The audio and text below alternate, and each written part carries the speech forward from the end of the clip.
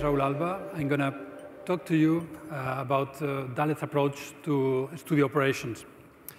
And following up on everything that Thomas has been telling, studio operations are the last stage of a very important workflow, news, and everything that happens behind that. And everybody in the industry is facing a lot of challenges to come up to this. So first, everybody is facing the challenge of having to do more than ever. Your production has to be more attractive, has to be more complex, has to be more sophisticated than ever before. But also, everybody wants this production to be cheaper and to be more efficient and to be having less operational cost. So you have to do it, everything you're doing, you have to do it cheaper. We need to increase reliability. Everybody knows that if you make a mistake today, it's not like 10 or 15 years ago. If you make a mistake on air today, you play the wrong video, you play the wrong graphics, you will be around in social media for years. Everybody will make fun of you, and everybody will remember that. So we have to be very reliable on what we're doing. And the whole production has to be very flexible. The days where you have a studio dedicated to something are gone. Everybody has to be able to adapt to the changing needs on the production. So to address these challenges, Dalet's approach to production is bringing a multi-platform delivery. It's bringing a solution which is IP-enabled, so it's ready for the future of production distribution.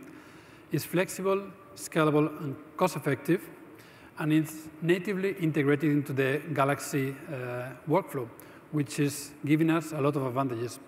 One of the first components of this approach to studio production is studio automation. This is a component that Dalet didn't have up until now, or have very reduced. And we're going to approach this in two stages. There's an extension of the owner component that was already existing. We're calling Owner Plus. And this is available today. And this is extended in a way so we can do more than the owner can do up until today. And there will be a second stage. It's called OnePlay. It's a new product we are previewing in NAB, but will only be sellable at IBC. And this is a completely new product. It's built on known technology, on existing technology, but it's a completely new product with many new features. So just a few words of what each one of these two products are. The first one, the Owner Plus, is coming with a story player, which will allow you to play time events in a story all together automatically. It's controlling new device types. So on top of the classic graphics, video, we can also control cameras, audio devices, mixers, vision mixer, routers. And the third one, and it's also very important, is the VPN integration. We're going to be able to play any VPN workflow synchronized with the studio operation. The most obvious solution for that, application for that, is the ability to play social media publishing at the same time you're playing something in the studio. So what's this second product? OnePlay is a completely new user interface. It's web-based. It's a redesigned user experience. It allows us to see all the content of the story in a timeline fashion. And it's addressing very well workflows that require both automated playout and manual playout, which something happens very often in studio operation.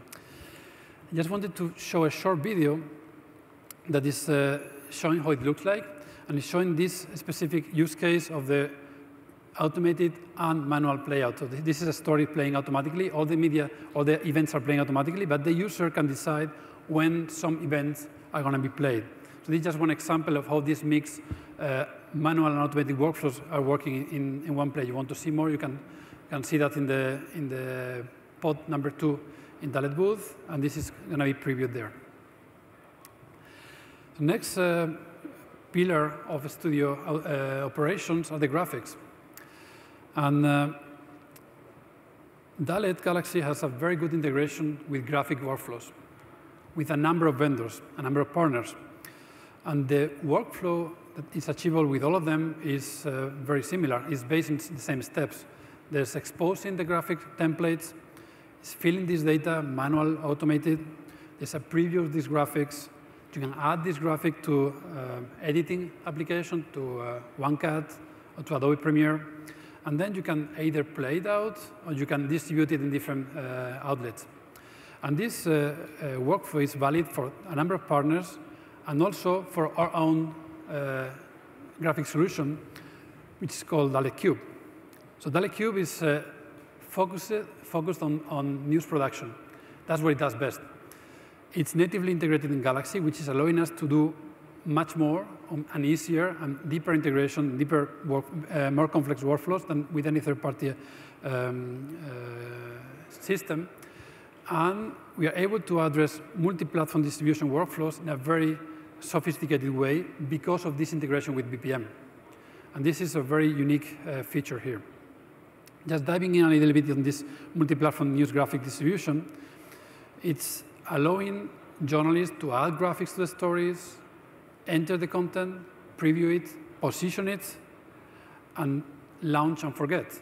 This graphic will be played in the studio, will be sent, and will be changed the style and change the type of graphics, and burned, and the video will be published to social media, and all this will happen automatically. So the editorial decision of adding this graphic is happening once, and what happens behind is done always automatically. You don't have to worry about that. The third pillar of this studio production approach of Dalet is the video I/O. How do you record video? How do you play video? And this is done by Brio. And Brio is a high-density I/O solution. It's allowing to ingest or play out many channels in a number of resolutions, from SD to UHD. And it's allowing us to do this in SDI and in IP. It's flexible, it's scalable, and it's cost-effective. It's supporting the most common IP standards, including 2110, that was released very recently. And it's natively integrated into Galaxy, so it's allowing us to do a much better control of all the ingest and playout workflows. And one small thing is a lot of people is using Brio today. We have over 1,000 units, and only last year there were 1,200 channels deployed. Small focus on the IP. So the IP transformation of Brio started 2 years ago. So over these last 2 years, we spent a lot of time, a lot of effort building the media platform technologies that will be supporting this IP transition, and all the media applications to expose this to the user.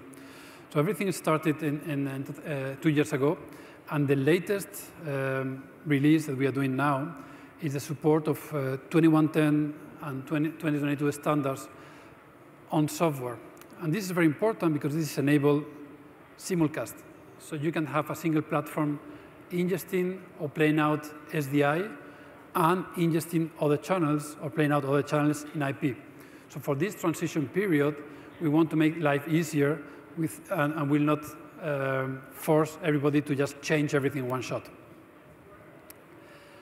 So where can we see Brio IP capabilities at the NAB? We have 2 places, obviously in Dalet's booth, in several pods, and very important in the IP showcase. The IP showcase is a multi-vendor booth in Central Hall, where everybody working in 2110 is showing how everything works together. So we have a Dalet server there, playing, recording, and you can see how this works with other vendors. So with this, thank you.